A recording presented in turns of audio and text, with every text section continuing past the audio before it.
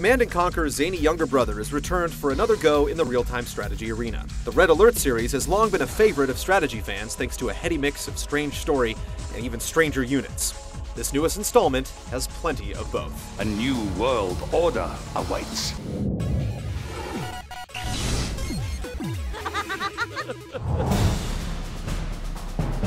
Red Alert 3 once again plumbs the depths of speculative fiction. In this instance, the Soviets have come up with an ambitious and obviously implausible way to deny the Western nations access to their nuclear arsenal. Build a time machine, go back in time, and assassinate Albert Einstein. Of course, anyone who's watched Heroes recently will tell you that messing with the past can lead to all kinds of unexpected consequences. Sure, there are no more nuclear bombs, and that's good, but now, a hyper-militaristic Japan is on the march with an army apparently built from the blueprints of manga comics, and allies have their own tricks up their sleeve, and, well, the world just doesn't appear all that better off. It's stupid, with a capital S, but Red Alert 3 doesn't take any of this seriously, and neither should you. The story is told through the patented, over-the-top CNC live-action scenes. The upside here, other than the obvious camp factor, is that the cast is full of gorgeous women. Just shut your brain off and enjoy the ride. It's goofy, but fun. Our enemy was thrusting deeply into the Motherland's tender nether regions.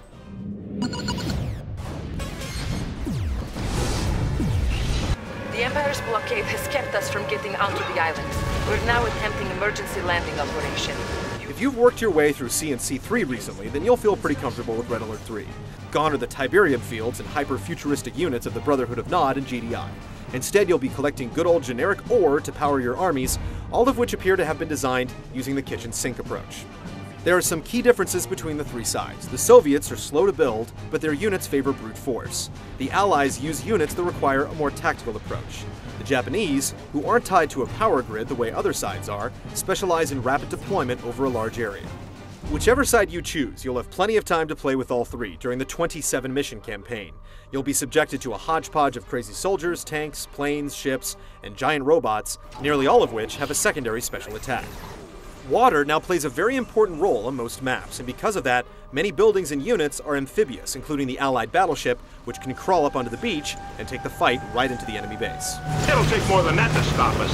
One interesting new addition to the campaign is the ability to play through the missions with a friend. Each mission is designed to be played with two armies working together against a common foe. If you don't have a friend online to help you out, the computer kicks in with a reasonably competent AI commander. Once the campaign is played out and you've had your fill of the story, Red Alert 3 has a nice set of skirmish maps and an online matching system, so you can test out your tactics against some real flesh-and-blood opponents. Overall, there's plenty of content to satisfy your pointing and clicking obsession.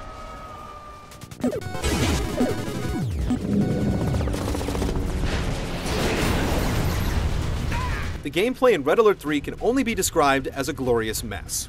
And that's both good and bad. One minute you'll be contending with Soviet war bears clawing at your troops, and the next you'll be ambushed by laser sword-wielding samurai who hide in the ground. All of the bizarre situations you'll find your army in, and all of the amazing display of pyrotechnics that go off during each and every match, can be thrilling.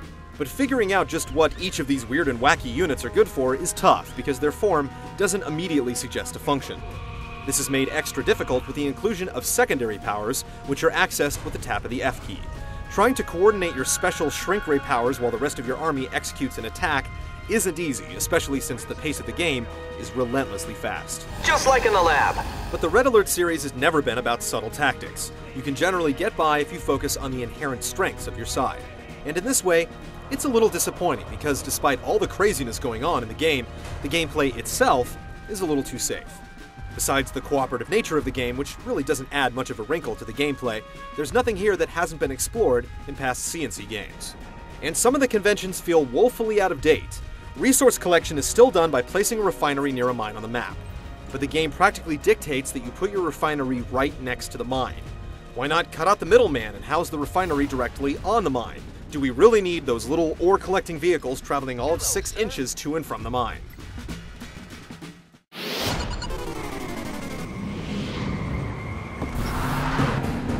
Graphically, Red Alert 3 is up to snuff with all the other recent CNC games.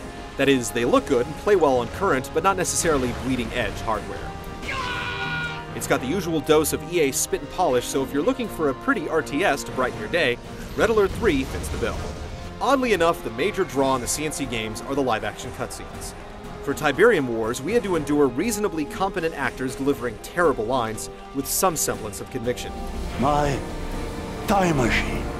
The actors enlisted for Red Alert 3 appear to be fully aware of the incredible stupidity of what they're being asked to portray.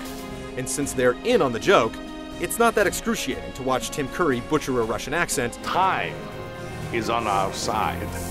or Jenny McCarthy wear clothes she probably shouldn't be wearing anymore. Oh, who knows what nightmares we have created. If the whole thing weren't so over the top, it would be insulting with the cheap sets, corny dialogue, and young actresses sporting low-cut shirts. Actually, it is kind of insulting, but we'll take it.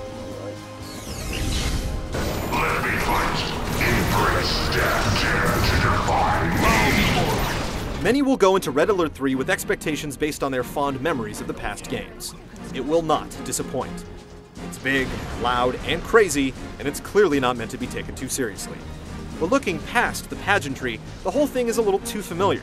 If you're looking for some innovation, or at the very least, a modest twist in your RTS, you're not going to find it here. The only thing I can say about that is, oh, snap.